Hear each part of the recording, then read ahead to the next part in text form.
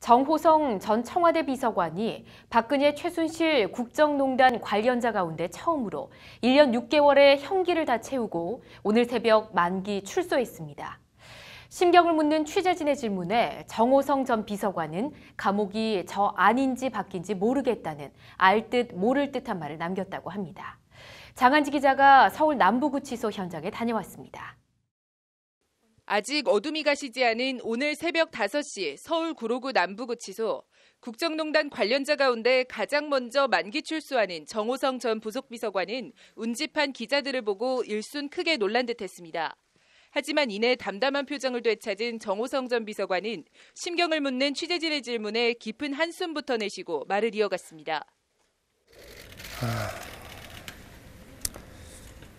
대통령을 지근거리에서 모시는 그런 막중한 책무를 맡아서 좀 더 잘했어야 되는데 여러 가지로 부족했습니다. 죄송합니다. 어떤 부분이 부족했다고 생각하느냐는 질문엔 무덤덤한 표정으로 여러 가지라고 말했습니다. 지금 뒤돌아보면 여러 가지로 가슴 아픈 점이 많습니다. 정호성 전 비서관은 그러면서 만감이 교차한 듯 1년 6개월간 있었던 서울 남부구치소를 고개를 돌려 힐끗 다시 한번 보더니 감옥이 저 아닌지 바뀐지 모르겠다는 뜻모를 말을 남겼습니다. 지금 나오지만 감옥이 저 아닌지 바뀐지 모르겠습니다. 질문이 박근혜 전 대통령 관련 얘기로 넘어가자 정 전 비서관은 누군가로부터 제지를 받았고 이후 더 이상의 답변은 없었습니다.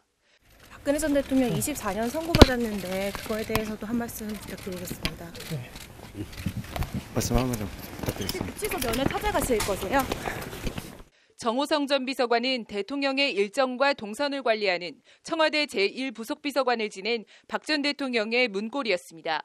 박 전 대통령의 지시를 받아 드레스된 연설문 등 청와대 비밀문건 47건을 비선실세 최순실 씨에게 유출한 공무상 비밀 누설 혐의로 지난 2016년 11월 6일 구속돼 재판에 넘겨졌습니다.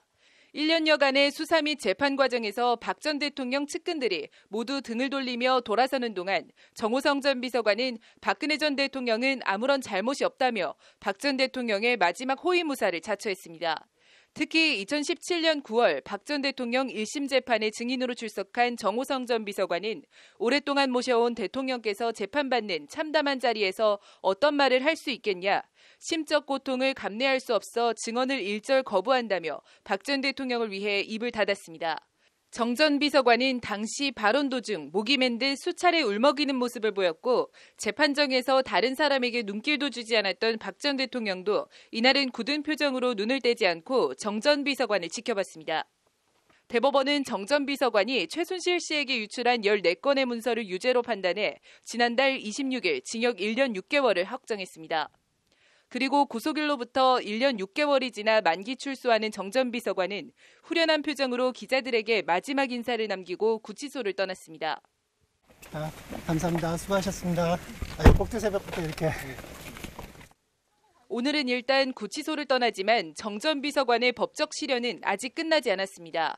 정 전 비서관은 국정원에서 특수활동비 2억 원을 상납받아 박 전 대통령에게 전달한 혐의로 지난 1월 추가 기소된 상태입니다.